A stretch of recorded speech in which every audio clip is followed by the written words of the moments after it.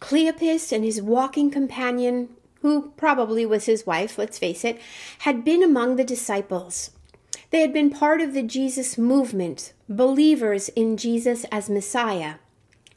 But like many other of Jesus' followers, once they saw him arrested and beaten and crucified, they felt defeated and scared.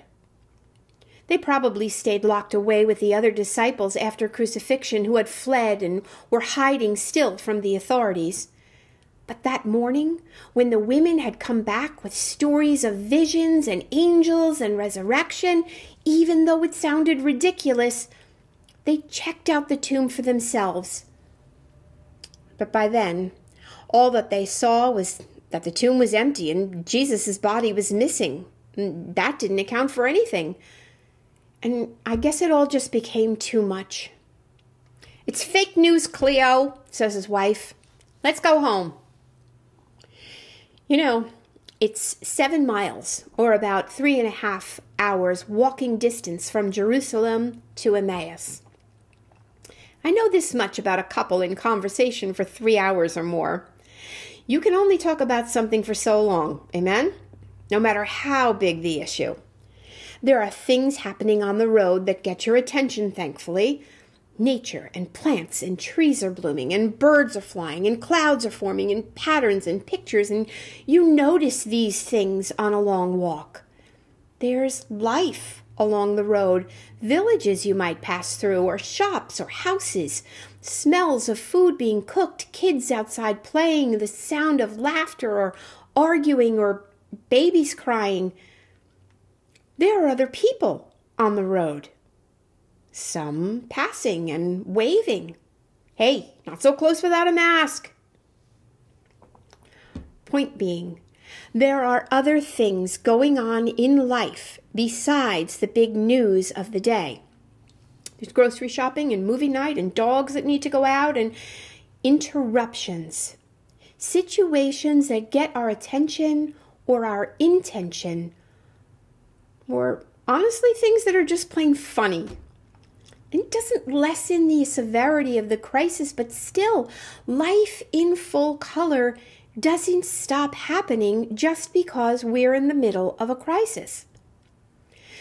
So, when the resurrected Jesus interrupts them on the road, they are so deep in conversation. Maybe they're talking about the events of the weekend, or maybe, honestly, they're looking for somebody who sells Coffee Toffee Crunch ice cream for Cleo's late night binge, that they don't recognize Jesus. Actually, it says their eyes were kept from recognizing him. Whatever they were talking about had their sole focus, and they were blind to the fact that Jesus stood before them.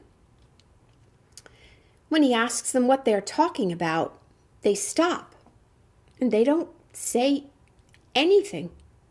In fact, Luke takes a whole verse to tell us they didn't say anything. How long do you think was that pause? How long did it take them to shift from whatever they were talking about right back into the shock and grief and anger? It takes a minute, but moving from whatever space of life we happen to be in the moment back to the crisis of the pandemic or whatever it is we're going through, the interruption suddenly becomes an upheaval.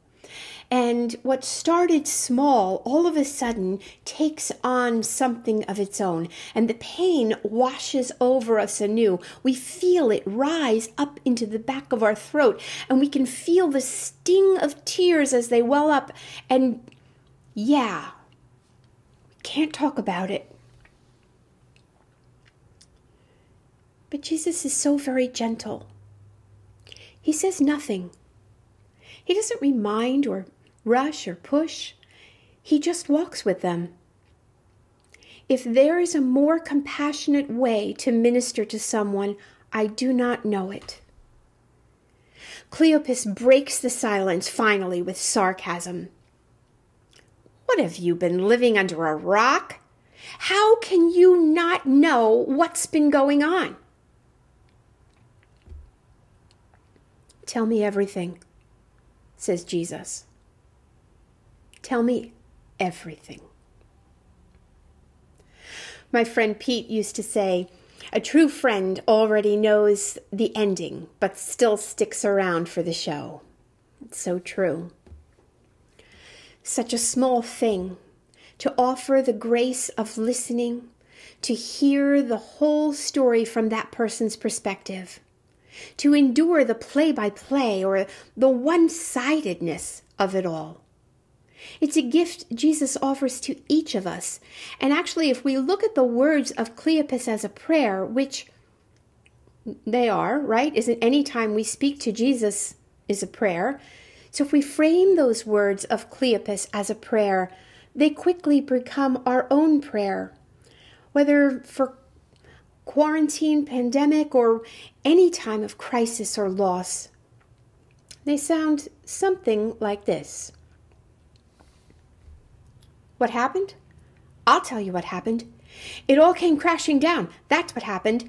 Everything was supposed to be different. I had hope. I had faith that things were going to be better, but then this happened, and then that happened, and then I got scared, and then not for nothing, where was God? I'm so disillusioned and disappointed. Yes. And besides all this, it's been 3 days. And moreover, even though people are saying that there's hope, well, I didn't see it.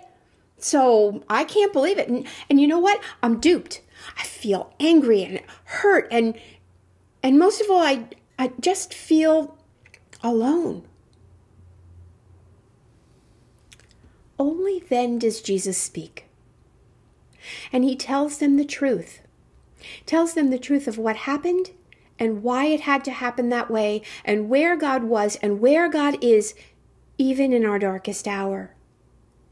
And their hearts burned within them as he was speaking. If our story ended there, it would be enough.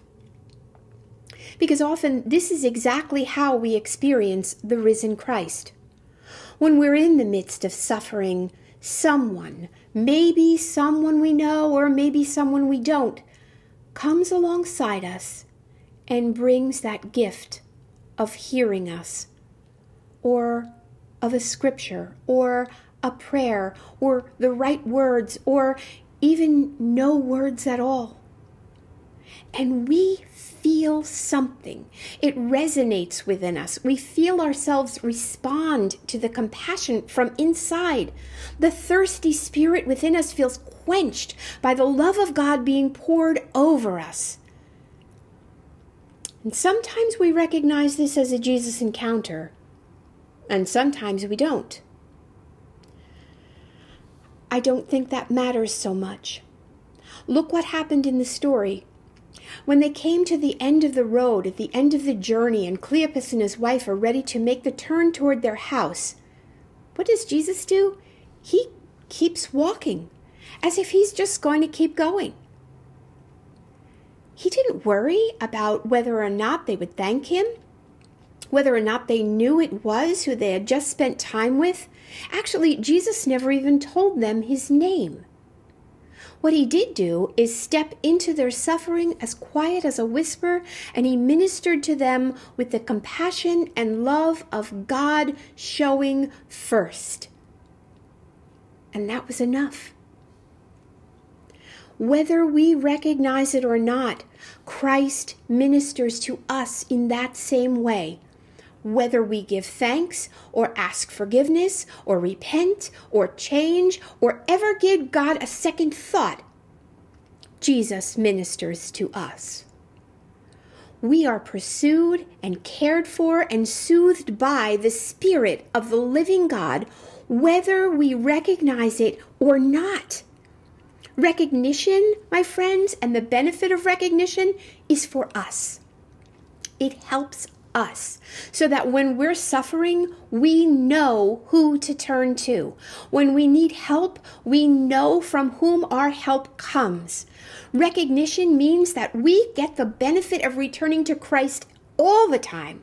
It means surety of faith. It means relationship with the divine. It means growth and life and healing and reconciliation for all of us.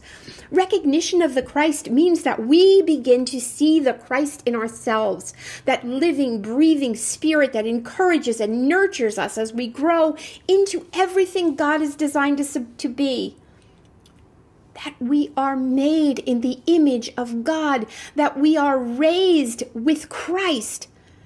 It means that we can see God's Spirit in others, in the strong and the powerful, yes, but also in the least of these.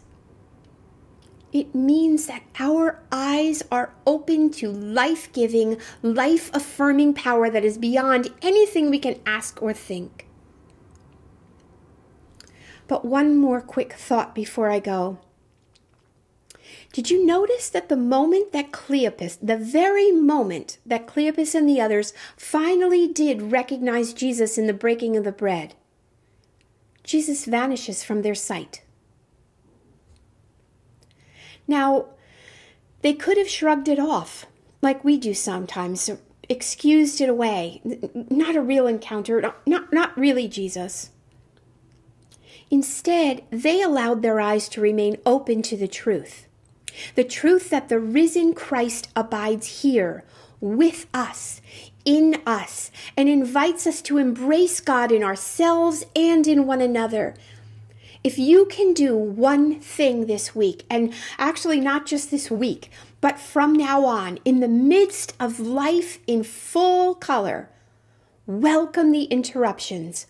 Welcome the interruptions and even the upheaval that comes from the interruptions. Because it might just be Jesus leading you home.